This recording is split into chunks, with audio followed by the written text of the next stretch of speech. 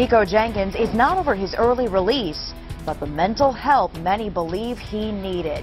Even State Senator Ernie Chambers got involved, urging the Department of Corrections to get Nikko Jenkins help. But there's no way of knowing if he ever got that help. Sources tell us Jenkins killed for the thrill of it, crossing racial and gender boundaries across town. 4 murders in a month's time, including the random shootings of Andrea Kruger, Jorge Ruiz, and Juan Uribe Pena, and the death of Curtis Bradford, who Jenkins met in prison. KETV News Watch 7's Adrian Whitsett is live with tonight's big story. Months before Nikko Jenkins got released from prison, months before he'd be accused of murder, State Senator Ernie Chambers says he tried to step in, forwarding letters about Jenkins' mental health, even calling DOC's director. And I had contacted the department director myself and told him, we don't want this man to come out into our community without the treatment that you can provide while he's there. Treatment State Senator Ernie Chambers says Nikko Jenkins didn't get, despite several warnings about his mental health and possible danger. And we have 4 people dead who did not have to die. And I place it at the feet of the Department of Corrections and the director, Houston, and the governor for not properly managing that department. Chambers says last year he also forwarded a letter from Jenkins' mother, Lori, to DOC and the state ombudsman. And I'm in the process of compiling documentary evidence, which is not confidential, that the department had, including a request by Nikko's mother that a civil commitment be undertaken in Johnson County. State Ombudsman Marshall Lux confirmed to KETV News Watch 7 that he received the letter about Nikko Jenkins. Said it wasn't surprising. They'd worked for several years advocating that Jenkins get treatment, and he says they considered it a high priority case. Chambers says the DOC should have notified the Douglas County attorney as well. But in this case, didn't happen. And when you say in this case, if you're referring to Nikko Jenkins, no one ever sent us a affidavit or saying you need to do a commitment because this person's not doing their treatment or they're not doing well and they're mentally ill and they're dangerous. So that didn't happen. The situation shows he needed mental help as early as the 2nd grade. That's when he says a voice told him to bring his mom's gun to school. A voice Nikko now says is an Egyptian demon forcing him to kill. KETV News Watch 7's Hannah Pickett sits down with Jenkins' wife for this rare interview. He's not pretending to be crazy. He's real life crazy. Shalonda Jenkins says in the 5 years she's known her husband Nikko, he's suffered a plethora of mental illness and claims to be controlled by an Egyptian god, Apophis. Nikko specifically told me that Apophis gives him orders. Nikko told her Apophis saved him from attempting suicide in solitary confinement a few years ago. It was this voice that came and was just like, if you do what I tell you to do, if you follow my demands, then I'll make sure you're safe and make sure you're okay. Nikko claims to have heard these voices since he was a child, and it continued through his teenage and adult years. And prior to his July release from prison, Nikko asked for mental help. His wife did too. I told them not to let him out. I said he's not ready to come out in society. But Nikko's wife says the system failed him by not giving him that treatment. Weeks later, prosecutors say he went on a killing spree, murdering 4 people. I feel sorry for the victims. I feel sorry for all 4 of them. I feel sorry for people who got hurt by Nikko. Now Nikko awaits another mental evaluation to determine if he's even competent to stand trial. Right now, he's not. Shalonda just hopes someone will finally help him. Whatever happens in the justice system happens, but at the same time, I just want my husband to get help. Whether if he has to go to death row or whether he has to do life without parole or whatever. I just want my husband to get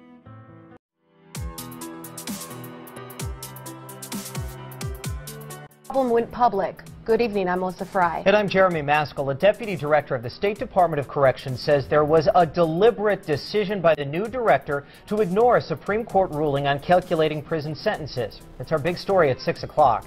Nebraska's deputy corrections director says a second Supreme Court order was ignored, and 7 or 8 inmates released too early were placed in temporary home confinement rather than being sent back to prison. They were allowed to wear electronic monitoring devices over the objections of Department of Corrections lawyer George Green, who felt the home confinement program was illegal. Corrections Director Mike Kenny is before the investigating legislative committee right now. Kenny says he thought he had the authority to make the new classification. Listen now to Kenny and Omaha State Senator Steve Lathrop. I decided to be the kind of director that was going to enforce the mission of the agency to reintegrate people in a successful manner that still upheld qualities of justice but didn't disrupt their lives. That's fine. That's fine. And that's the kind of director you are, but you had to ignore the Anderson opinion and exactly what the Supreme Court told you to do with these guys when they were done. And when you found out you made a mistake and you rounded these people up and you had to look to see if they broke the law, you didn't. And when you were told by the Supreme Court opinion in Anderson that these guys owed more time, you decided not to make them serve it. Senator and Anderson. No, sir, it's the law. Senator Lathrop questioned Kenny as to who was part of the decision to create that temporary category. Kenny insists it was his decision alone, despite notes from George Green indicating the governor, attorney general, and others were part of that meeting. And there are more allegations made public in the legislative hearing investigating what went wrong in the Department of Corrections. A memo produced today also suggests Governor Dave Heinemann's administration wanted to change the definition of prison overcapacity in an attempt to lower the numbers. Most of the day was spent talking about what could have been done and was not, specifically referencing the release of convicted killer Nikko Jenkins. Two members of the state ombudsman's office advised Bob Houston, the former head of corrections, that Jenkins needed to be transferred into mental health treatment. His comments were, what am I going to tell the families of staff? What am I going to tell the families of inmates if we release Nikko in general population and he kills somebody? There was more emphasis on what Nikko would do within the facility than what he would do outside of the facility. The ombudsman's office representatives testified Houston felt Jenkins was manipulating the system and not in need of mental health treatment. The 10-day killing spree in 2013, just after Jenkins released from prison, all started on August 11th when Jenkins shot and killed 26-year-old Juan Uribe Pena and 29-year-old Jorge Cajiga Ruiz inside a pickup truck near 18th and F. 7 days later, Jenkins runs into Curtis Bradford at a party. Now, the next morning, August 19th, a neighbor finds the 22-year-old shot in the head near 18th and Clark. 3 days later, Jenkins targeted a young mother on her way home from work. Authorities find 33-year-old Andrea Kruger's body in the road. Him. He is 51-year-old Warren Levering, and he's wanted as an accessory to a felony. Investigators believe Nikko Jenkins had help in the murder of Andrea Kruger, and we know of at least one connection between Jenkins and Levering. KATV News Watch 7's Hannah Pickett joins us live. Hannah? Rob, Warren Levering is Nikko Jenkins' uncle, Lori Jenkins' brother. Much like Jenkins, Levering, too, has a criminal history. In fact, he was just released from prison in Oklahoma in June, 2 months before Andrea Kruger was murdered. Levering had served just under 3 years of a 10-year sentence for kidnapping and assault with a weapon. We have an active investigation. We want to maintain the integrity of that investigation. Douglas County Chief Deputy Tom Wheeler says the public played a crucial role after Andrea Kruger's death. Tips led investigators from the murder scene near 168th and Fort to her SUV near 43rd and Charles.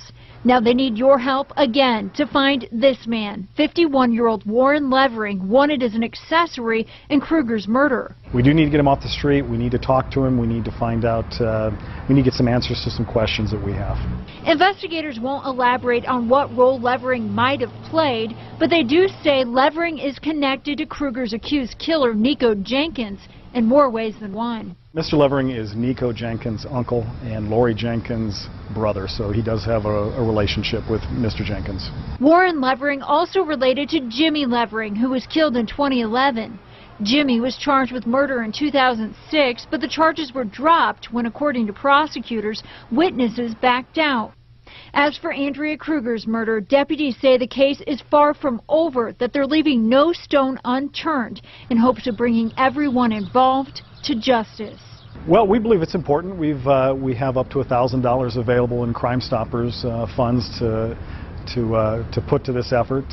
This case is active and ongoing, and we're trying to go where the evidence takes us. And right now, he's an individual we need to speak with. He has his past, and his MO is not murdering people. He don't have it in his heart. Just hours after this interview, Shalonda Jenkins and two of her in-laws were taken in for questioning. Sources tell us her husband, Nikko, may be connected to several unsolved homicides.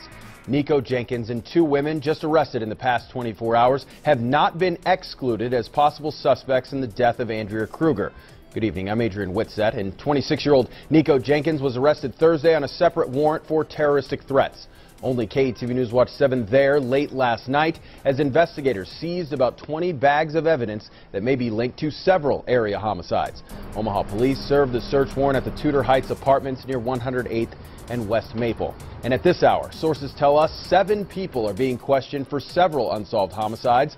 In the big story at 6, KETV News Watch 7's Hannah Pickett joins us live from Douglas County Corrections with the very latest. Hannah? Yeah, Adrian, Nikko Jenkins, his sister Erica, and friend Christine Bordeaux were all arrested last night on unrelated charges. And just this afternoon, sources tell us Nikko's mother, his wife, another sister, and ex-girlfriend have all been taken in. And we do know that in the past hour, Jenkins' mother, Lori, was booked for tampering with a witness. Meanwhile, the 6 others are being questioned in a string of unsolved murders. Officials won't say what they took from this Tudor Heights apartment Thursday night, but sources say evidence recovered may be connected to several unsolved homicides. This apartment near 108th and Maple is where police arrested 26-year-old Nikko Jenkins Thursday for an outstanding felony warrant for terroristic threats. Sources say Jenkins' ex-girlfriend called police saying he threatened to kill her and her family. And the woman who reports Jenkins told her he was going to send demonic forces to her mother's house. But sources say that's just the tip of the iceberg. According to our sources, Nikko Jenkins, his sister Erica, and friend Christine Bordeaux have not been excluded as suspects in the murder of Andrea Kruger. Sources say they're investigating Jenkins in the murder of Curtis Bradford 3 days earlier. Jenkins' wife says he was with Bradford at a party the night before witnesses found him dead, shot in the head near 18th and Curtis. Yeah, my husband was the last person that were seen with him, whether it was taking a picture, but when it was all said and done, my husband was nowhere around when he was murdered. Shalonda Jenkins is Nikko's wife. I don't believe it in my heart that my man did that. No, I don't. Sources tell us minutes after this interview, Shalonda and Nikko's mother, sister, and ex-girlfriend were all taken in and may be questioned for unsolved murders. Evidence collected here may help unlock the case, but so far no suspects have been officially named and no arrests have been made in connection to the Kruger or Brown trial on murder charges. That's right. Yeah, he's insane. He's a psychopath. He's both. You could be both. You could be insane and a psychopath. But does Jenkins understand the charges against him and what happens in court? That's what a Douglas County judge must now decide. And Judge Peter Battalion says he'll make a decision sometime tomorrow. Good evening, I'm Rob McCartney. And I'm Brandy Peterson. The judge will look at 3 very different accounts of a self-confessed paranoid schizophrenic. The man who prosecutors say killed Andrea Kruger, Curtis Bradford, Jorge Cajiga Ruiz, and Juan Uribe Pena in just 10 days last August. KETV News Watch 7's Christina Engdahl is live at the courthouse with the big story at 6. Rob and Brandy, we've heard it before. An Egyptian god speaks to Nikko Jenkins, but a psychiatrist in court today says he thinks Jenkins is faking it, while another doctor from Douglas County Corrections testified of all the people he's evaluated, Jenkins is by far the most dangerous. He's in irons and locked up. He's in Mod 20. Nobody goes near him. And Douglas County Corrections psychiatrist Dr. Eugene Alavito says no one should go near Nikko Jenkins, a man he describes as aggressive, impulsive, insane. You wouldn't want to mess with Nikko and be on his bad list, I'll tell you right now. But Wednesday's hearing isn't about Jenkins' sanity. It's whether he understands the charges against him that'll determine if he's competent for trial. I mean, there's differing opinions, obviously, from the testimony, so we'll just see what the court says, and we'll deal with it no matter what. Testimony from 3 psychiatrists. The first, Dr. Y. Scott Moore, who suggests Jenkins may be faking for secondary gain. And then Dr. Bruce Gutnick, hired by Jenkins' attorney. He diagnoses Jenkins with schizoaffective disorder, a combination of schizophrenia and personality disorders like narcissism, paranoia. So a person can be mentally ill and still be competent. But Nikko Jenkins' public defender Tom Riley says it can be a fine line, especially since Jenkins has repeatedly said he can't even trust his own attorneys. When clients of ours have mental illness, that's not an uncommon situation. But as to whether Jenkins is faking that illness, Riley says the only way to know is professional opinion. You have to rely on the history and the, in some ways, how they react to medication. And in court, Dr. Alavito testified that Jenkins took medication for 2 weeks at DCC and reacted, quote, wonderfully, but says Jenkins stopped when denied lunch. Assistant Douglas County Attorney Brenda Beadle calling that manipulative behavior, saying Jenkins simply has no regard for rules. We'll make that decision here in the courthouse behind me whether or not Nikko Jenkins is mentally competent for trial. But a mental health professional is critical in that conversation about competency. And tonight, we get an inside look at what those professionals are looking for. So these competency hearings are set up to make sure that we have the fairest process possible. Dr. Kirk Newring has years of experience evaluating people about to stand trial. He has no affiliation with Nikko Jenkins' case, but he did talk with us about what's involved in those critical conversations about competency. Two things especially. First, an understanding of how the court process works. Who's the judge, who's their attorney, what happens, and the other part is their ability to participate in the process. That may be key for Jenkins on Wednesday. In a letter written to KETV dated January 10th, Jenkins said based on his interpretation of state law, he's mentally ill, arguing the state is responsible for past injuries he inflicted on himself while in custody. A psychiatrist evaluated Jenkins late last year and said he is mentally competent for trial. Both defense attorneys and prosecutors get to weigh in Wednesday before a judge decides. If the judge rules Jenkins is unfit, the state's goal often becomes what doctors call restoration. And that might be where they would end up being remanded to the regional center for custody and then provided treatment to help restore competence. But Dr. Newring is quick to caution competency can be fluid, called into question several times throughout a lengthy trial, with doctors paying close attention to a defendant lying about illness. And that's one of the things you want to look for in any evaluation. What are the benefits to this person for feigning a mental illness? What are the advantages for this person feigning that he doesn't have a mental illness? And there might be advantages on both sides. The gallery where the victim's friends and family listened to testimony here in the jailhouse courtroom, and the loved ones stared right back. We learned today the case against Nikko Jenkins is being built with the words of his cousin. In chilling detail, she's telling investigators what led to 4 different murders. Tuesday morning, the families of Nikko Jenkins' alleged victims heard from investigators 2 different versions of motives in their loved one's death. Nikko Jenkins told investigators he was simply acting on the orders of Egyptian demons and killed people as sacrifices for the gods.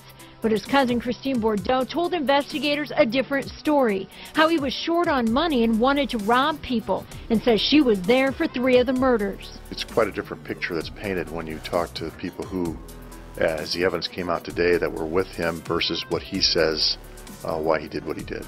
In the case of Andrea Kruger, Bordeaux told investigators Erica Jenkins was driving Bordeaux, Nikko, and their uncle Warren Levering in one of Nikko's girlfriend's cars. Bordeaux says they were out looking for a car they liked, a car to steal, to then go rob people downtown as they left the Lil Wayne concert. Bordeaux said they watched Kruger leave a McDonald's and pulled out in front of her. When they got to the dark, desolate intersection of 168th and Fort, Nikko and Levering got out. Nikko told investigators he pulled Kruger out of her car, that Kruger pled with him, saying, "No, no, please don't," before Nikko shot her 4 times. Nikko and Warren reportedly ditched Kruger's SUV miles away, and Bordeaux and Erica left in the car they were originally driving. As for the Curtis Bradford case, Nikko reportedly told investigators he shot him in the back of the head, and when that didn't kill him, he shot him again, this time with a shotgun. And for Juan Uribe Pena and Jorge Cailla Ruiz, Bordeaux told investigators she and Erica convinced the 2 to party with the promise of sex. Once they got to Uribe Pena's apartment, Erica called Nikko saying she thought one of the men had $1,000 cash on him. Nikko told Erica and Bordeaux to get the men to Spring Lake Park, where he told investigators he shot them both in the face. Bordeaux says Nikko also took one of the men's wallets. Now, the victims' families chose not to comment afterward. Defense attorney Tom Riley asked the judge to dismiss the case, but instead Nikko will stand trial for 4.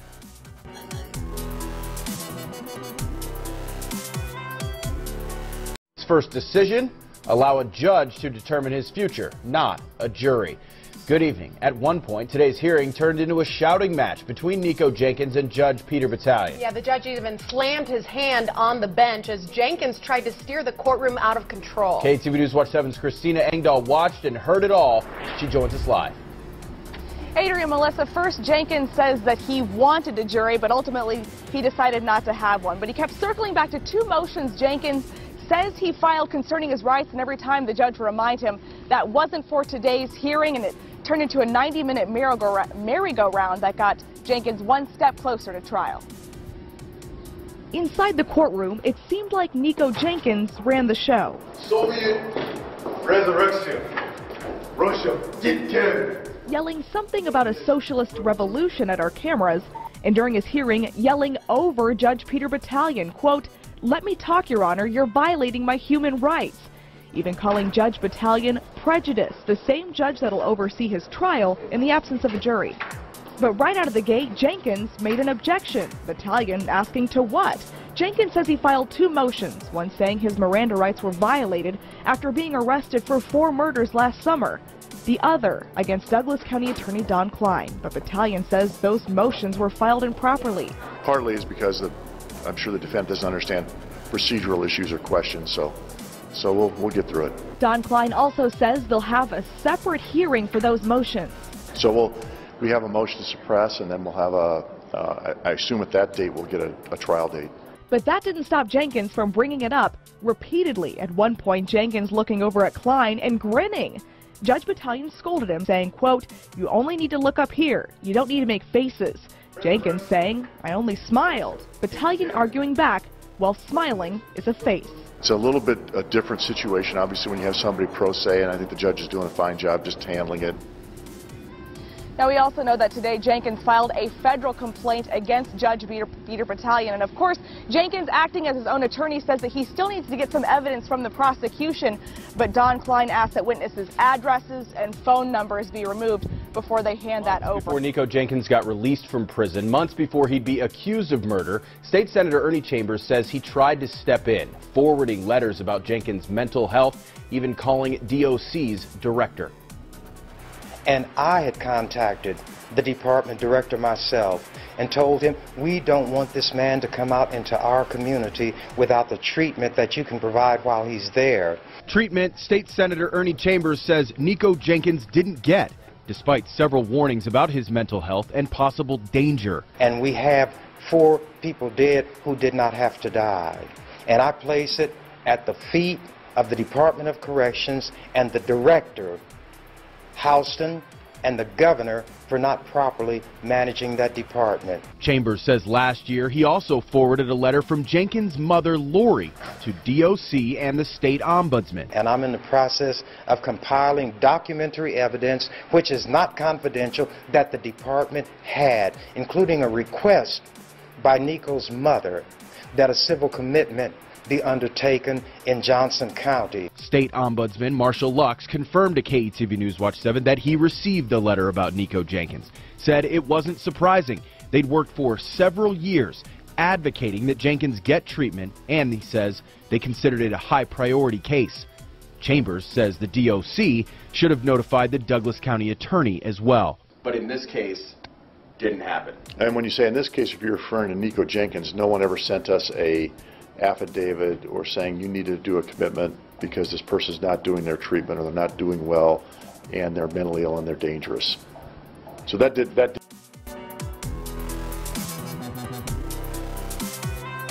Easy. Closure? No. Do I have questions? Absolutely. As deputies surround the suspected killer in court, a judge refuses bail for Nikko Jenkins. Good evening. I'm Adrian Whitsett. I'm Melissa Fry. Jenkins is charged with 4 counts of first-degree murder, accused of taking the lives of Jorge Cajilla Ruiz, Juan Uribe Peña, Curtis Bradford, and Andrea Kruger. To tell us this man, Anthony Wells, provided a gun to Nikko Jenkins shortly after his release from prison. We've also learned sources say this surveillance picture shows Christine Bordeaux buying the ammunition. We'll have more details on all that in a moment. First, here's KTV News Watch 7's Hannah Pickett with what happened inside the courtroom. Hannah. Yeah, Adrian, the courtroom today was full of victim's family and loved ones as Nikko Jenkins made his first court appearance on 4 murder charges. Later in court, Jenkins' sister has a major outburst, forcing 4 deputies to literally carry her out of the courtroom. Prosecutors say senseless crimes bring these 2 families together to see this man, Nikko Jenkins, firsthand. The man prosecutors say murdered their loved ones. For me and the way Andrea and I were, I needed to at least see him in person. It wasn't really anything more than I just think an experience that I had to. It wasn't easy, I didn't really want to, but something deep down just, told me, and I'm happy I came. The families of Andrea Kruger and Curtis Bradford watched as deputies surrounded a handcuffed Nikko Jenkins and listened as Judge Joseph Caniglia ordered he be held on no bond. There looks like there's no remorse. For Andrea Kruger's brother, this is the start of closure, but for her husband, it's still too fresh. Closure? No. Do I have questions? Absolutely. And as these grieving families ask why, prosecutors say this man, Anthony Wells, gave Jenkins a gun shortly after his prison release. He's held on $1 million bond. As for Jenkins' relatives, his mother and 2 of his sisters remain jailed on unrelated charges, but are being questioned in 4 murders. Erica Jenkins had to be carried out of court Thursday by 4 deputies after an outburst on a charge of assaulting another inmate. She swore at Judge Caniglia and kicked over a podium, nearly hitting one of the prosecutors. One of the women who may be linked to the homicides is recorded on camera buying ammunition. Yeah, 2 days after the murder of Andrea Kruger, Omaha police were looking for information about this woman. We were told she was considered a, quote, person of interest in a homicide investigation. And KTV News Watch 7 has learned the woman pictured is Christine Bordeaux, who may be linked to the Kruger murder. Bordeaux is jailed on a federal charge for being a felon in possession of ammunition. Sources tell us these are photos of Bordeaux purchasing 12-gauge ammunition from Omaha's Canfield Sporting Goods. Now, the president of Canfield's tells us she was on the phone the entire time asking the person on the line that if this is what the person wanted, and then bought 2 boxes. Those surveillance cameras just installed a few months before. This is audio from Bordeaux's federal court appearance Wednesday afternoon. Ms. Bordeaux, the complaint charges you with on August 2, 2013, you were a previously convicted felon, and on that day you were in possession of ammunition, specifically 12-gauge classic Magnum shells. Again, the date of the purchase was August 2nd. Investigators allege Nikko Jenkins' murder spree started August 11th. Bordeaux has not been charged with any murder. She faces another hearing in federal court next week on the ammunition charges. And we are digging deeper into the background of Nikko Jenkins. While serving time for armed robbery, he was charged with assaulting a Tecumseh correctional officer and trying to escape in December 2009. He offered a plea of guilty by reason of insanity and was charged with being a habitual criminal, but that was later dropped. In May 2011, Jenkins is transported to get a psych evaluation with Dr. Bruce Gutnick. Then in June 2011, he was sentenced 2 to 4 years in addition to the time he was already serving. In his court order, Judge Randall notes Jenkins had a, quote, serious history of mental illness which inhibits his ability to be rehabilitated, end quote.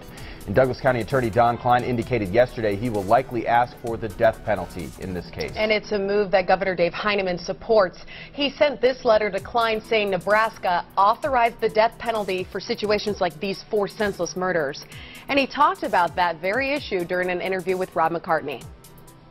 He should receive the death penalty, and we need the Nebraska judicial system and certain Nebraska lawmakers to work with us to make sure that.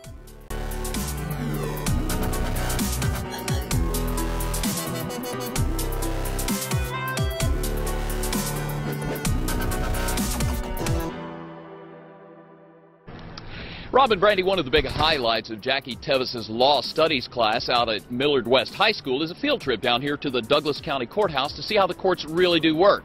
Well, this one turned out to be a lot bigger and certainly more accidental than anyone bargained for. And he just straight up barked at us. Barked at in court by accused killer Nikko Jenkins, known for his rants. Kelly Smith was there with her Millard West Law Studies class. I mean, it was a little more creepy that he was making eye contact while he did it.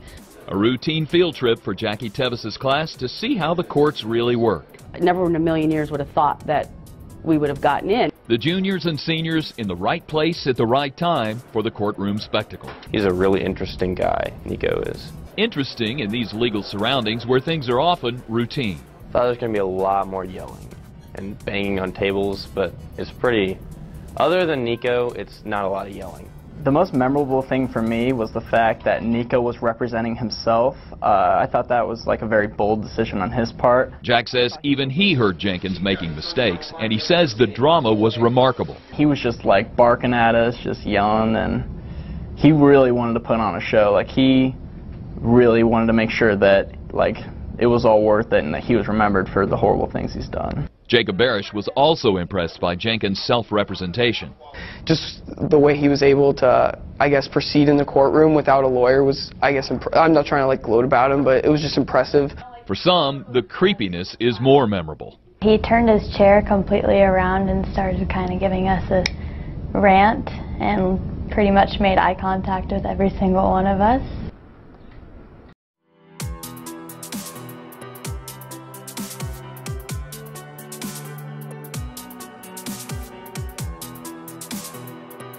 Accused murderer Nikko Jenkins says he will plead guilty as soon as he's allowed to, even though his attorney advises against it.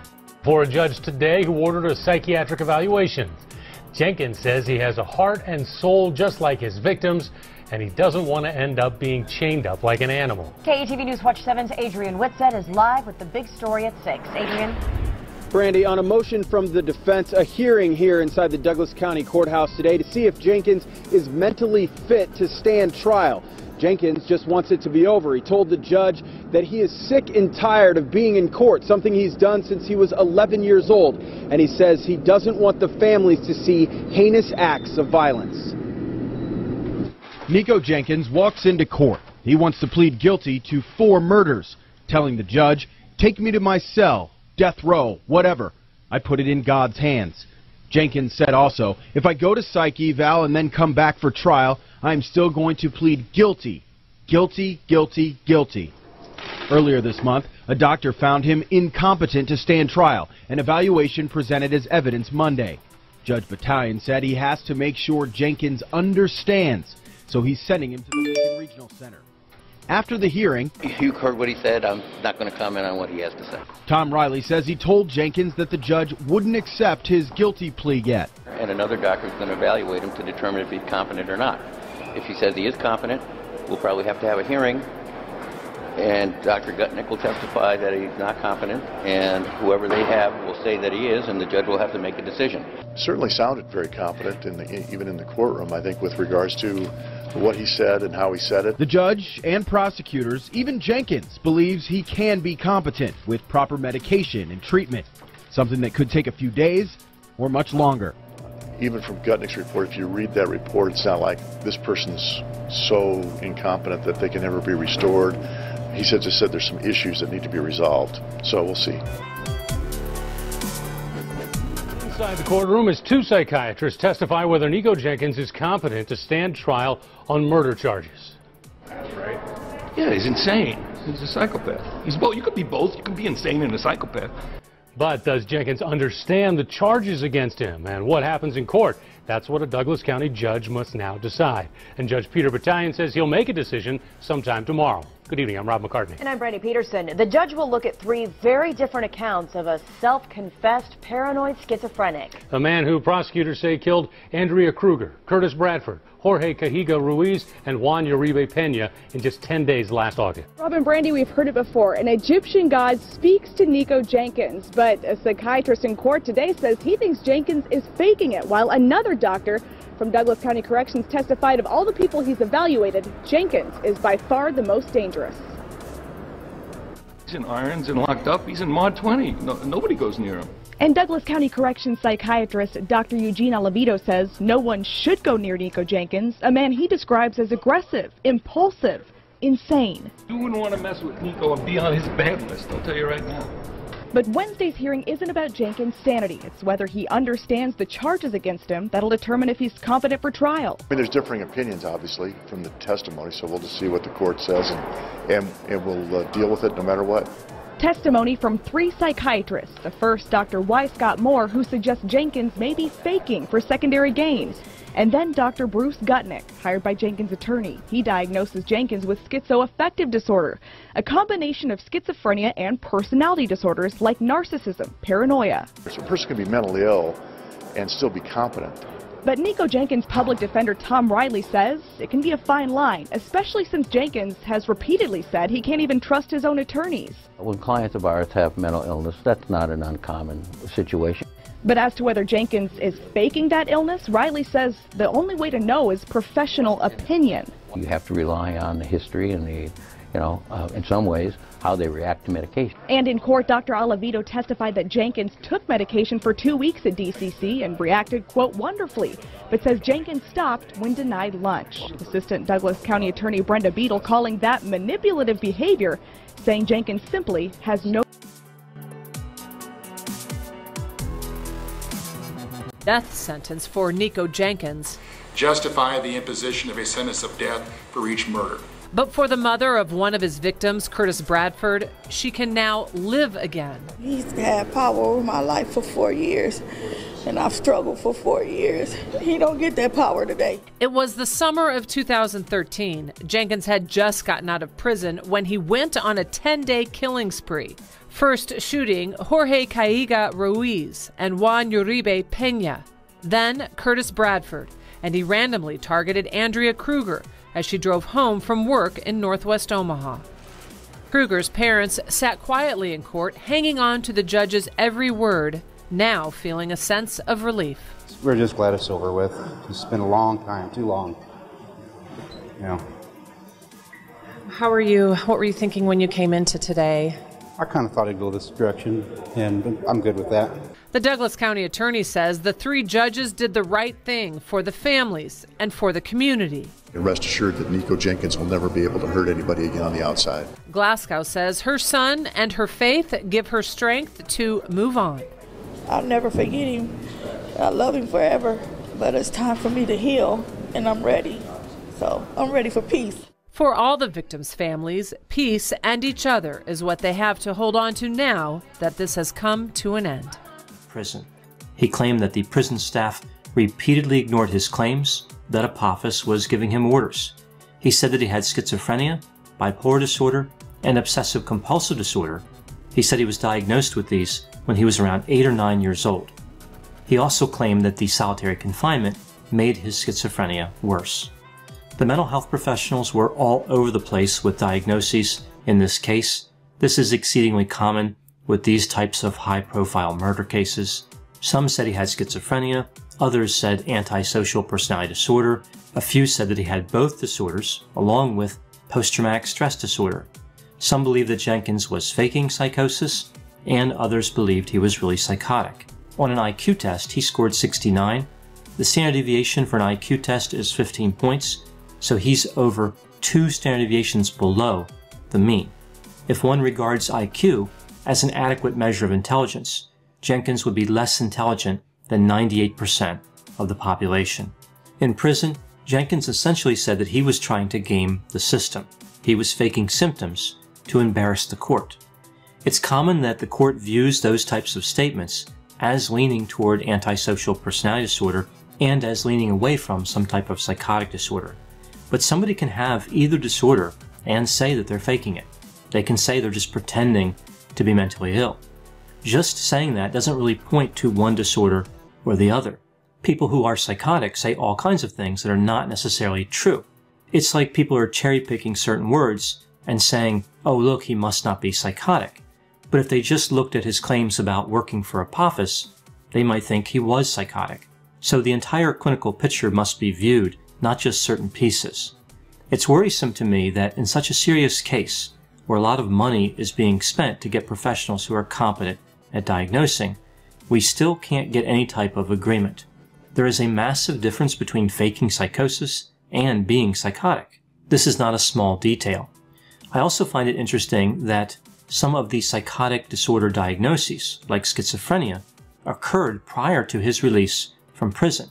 So it's like they're saying, look, this guy is psychotic, but then he commits a crime, and they're saying, oh, wait, we meant antisocial personality disorder, right? Who mentioned psychosis? We don't remember saying that. That seems pretty convenient if the system is trying to convict somebody and sentence them to death.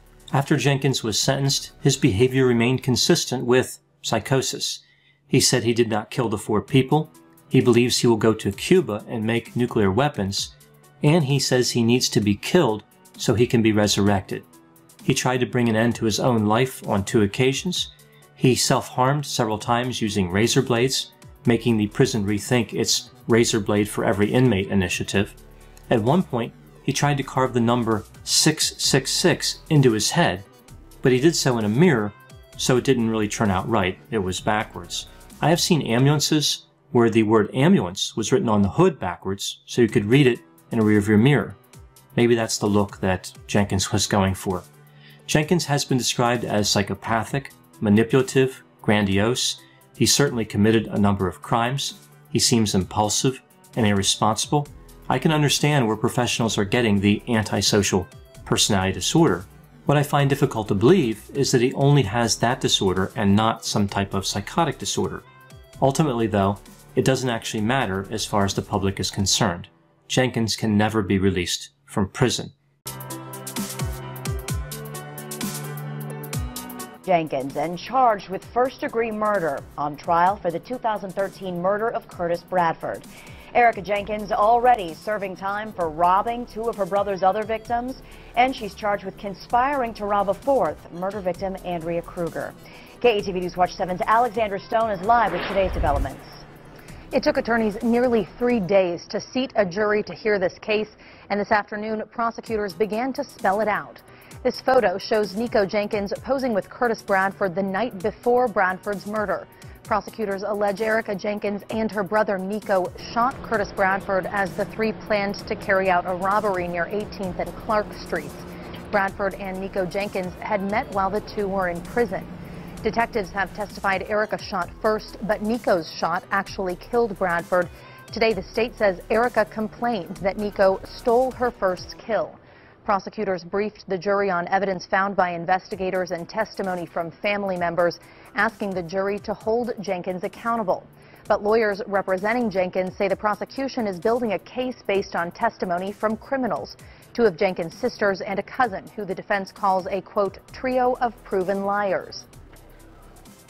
There's just no credibility to their evidence. You know, we've said from the get-go, we just don't believe that they have the credibility to base a verdict of guilty on, and I still believe that.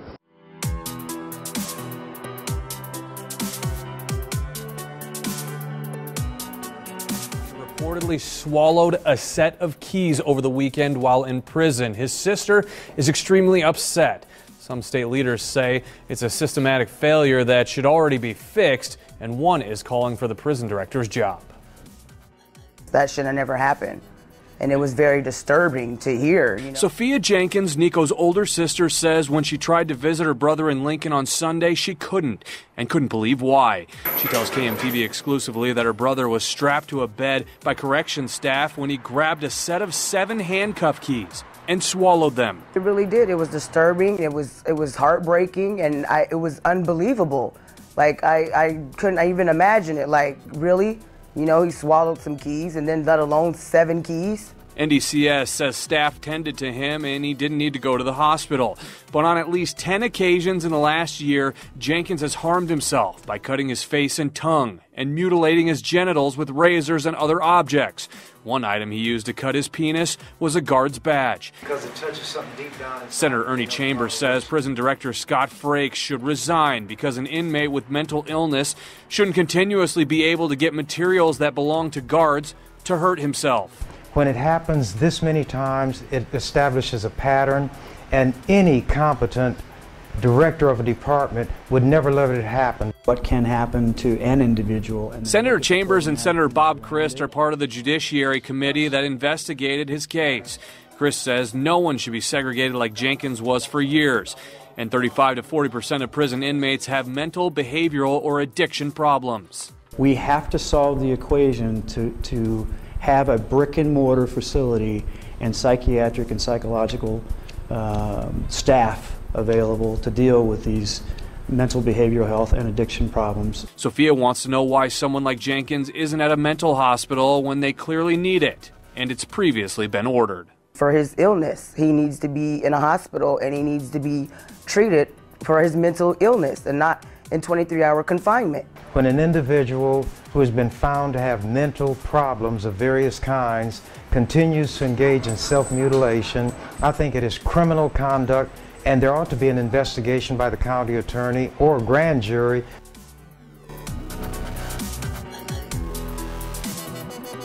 Broken off a plastic disposable razor. State Senator Ernie Chambers says it was taped to a letter and mailed to him last Wednesday by this man, Nikko Jenkins, from his segregated cell at the Lincoln Correctional Center. Which is supposed to be secure and was passed to him with the indication that he can use that to cut himself further.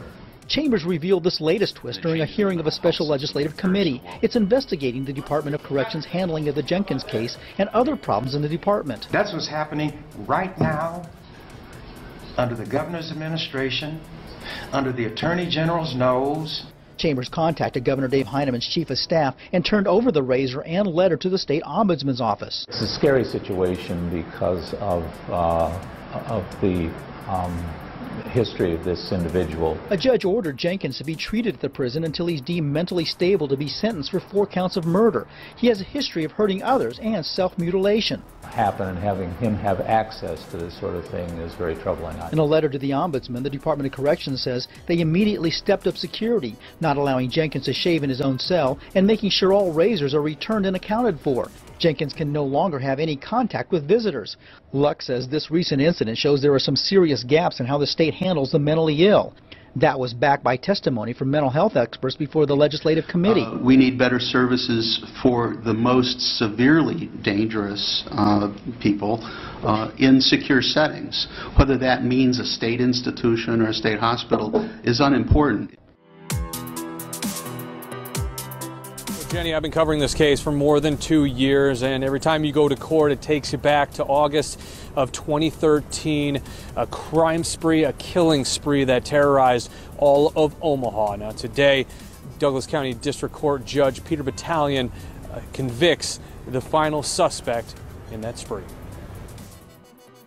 2.5 years ago, Nikko Jenkins and members of his family put fear into families across Omaha. His killing spree victimized people of all races and geographic boundaries. Today, Warren Levering pleads no contest to amended charges of attempted robbery and accessory to murder. He's sentenced to 40 years in prison, but with good time, will serve about 17.5 before being released. It was just ensuring that he would have to do at least 20 years. And he likes to be in his 70s before he's eligible to get out. On August 21st, 2013, Levering, Nikko Jenkins, Nikko's sister Erica, and their cousin Christine Bordeaux went to West Omaha because Nikko wanted to steal a car. He liked an SUV driven by Andrea Kruger, so they got her to stop near 168th and Fort. Nikko shot her 4 times at point-blank range, killing her. He and Warren then jump into her vehicle. Levering is caught on surveillance video dousing her SUV in gasoline and starting it on fire near 43rd and Hamilton. He even had burns when he was arrested.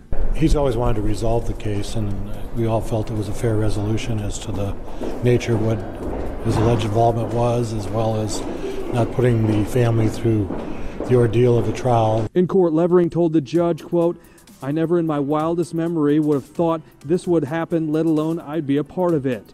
Once again, I'm sorry and apologize to the family." And I have no reason to doubt what he was indicating in court today.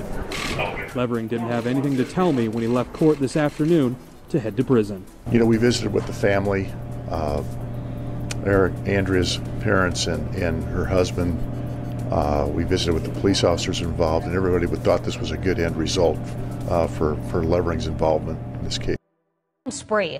Prosecutors believe Lori Jenkins bought the ammo her son Nikko Jenkins used in at least 3 of 4 Omaha murders last August. Made a confession in court today, but not to that. A jury convicted Jenkins of being a felon in possession of ammunition back in April. Today, a judge sentenced her. Senior reporter Jake Wazakowski was the only TV reporter there. He's live outside federal court with the very latest tonight. Jake. Craig and Jen, it was an extended hearing that took most of the day. Lori Jenkins sentenced to 10 years in a federal prison. Prosecutors showed that she bought Nikko, her son, that ammo, plus she even knew about the fact that he was out killing people. Well, Lori tells a different story. This is Lori Jenkins in Douglas County Court. Today, Judge Lori Smithcamp sentenced her to 10 years in prison on each count of felon in possession of ammo. They will run at the same time, so with time served, she'll be in federal prison for about 7.5 years. The federal judge heard testimony from investigators on how Lori made statements to family that she knew her son was killing people and that she bought the ammo that ended up in his hands.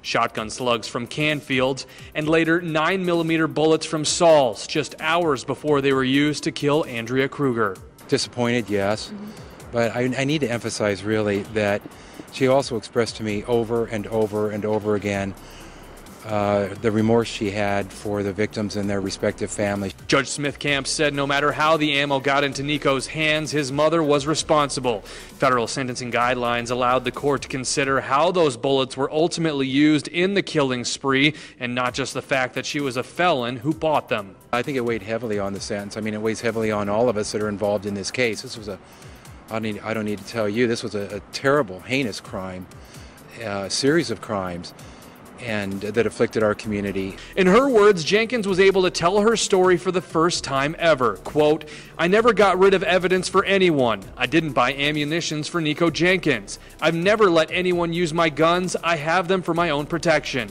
She said the ammo was for her protection and Nikko's girlfriends actually gave him the bullets and shells. Lori went on to say, quote, "I'm sorry for all the victims. I'm sorry for everything, but I confess my sin. I am not responsible for his actions. The only thing that links me to this is that he is my son." The actions that were taken by her son, Nikko Jenkins, she condones none of it. Broken off a plastic disposable razor. State Senator Ernie Chambers says it was taped to a letter and mailed to him last Wednesday by this man, Nikko Jenkins, from his segregated cell at the Lincoln Correctional Center. Which is supposed to be secure and was passed to him with the indication that he can use that to cut himself further. Chambers revealed this latest twist during a hearing of a special legislative committee. It's investigating the Department of Corrections handling of the Jenkins case and other problems in the department. That's what's happening right now under the governor's administration, under the attorney general's nose.